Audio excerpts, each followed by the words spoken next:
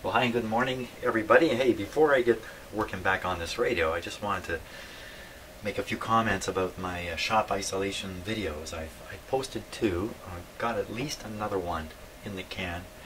I did that investigation a day or so after the lights went out in my shop, and I have not resolved everything yet, so it's still open questions.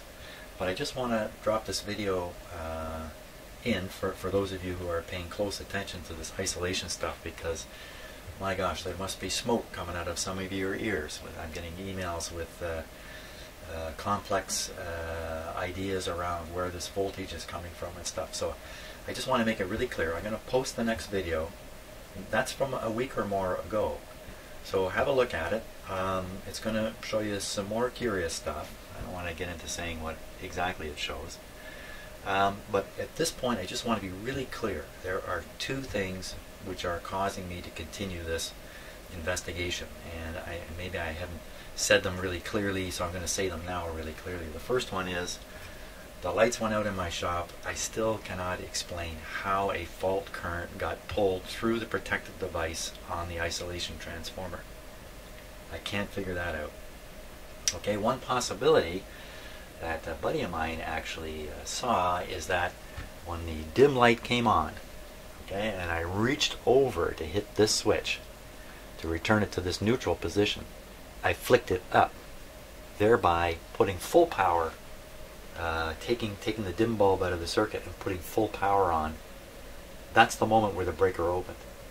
Still doesn't help me explain why it operated. So that's one thing. Why did the breaker open? But what has really got my attention is, why am I getting 145 volts or more on the case of this meter, depending upon how you measure it? You know, I've seen these, I've been doing this for decades, okay? So this is not something new to me, finding a little bit of voltage on the case of an instrument like this, or on a radio with a semi-live chassis, if I can call it that. I mean, I've been dealing with this stuff forever.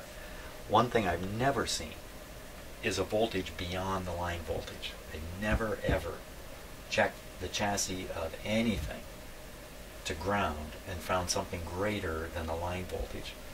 And in this case, I even checked the output voltage of the transformer inside this meter. The output voltage of the transformer is almost the same as line voltage. I think it's 135.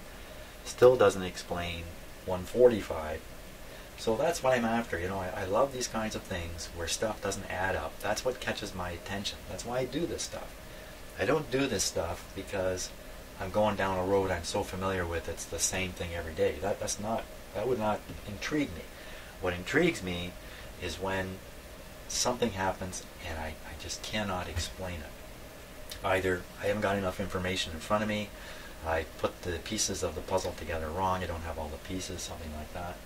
Or, what I really like is there's a gap in my knowledge and I'm on my way to filling it.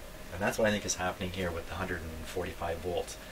There's something going on here, and I certainly don't understand it yet. So that's why I posted this video, just to calm everybody down a little bit.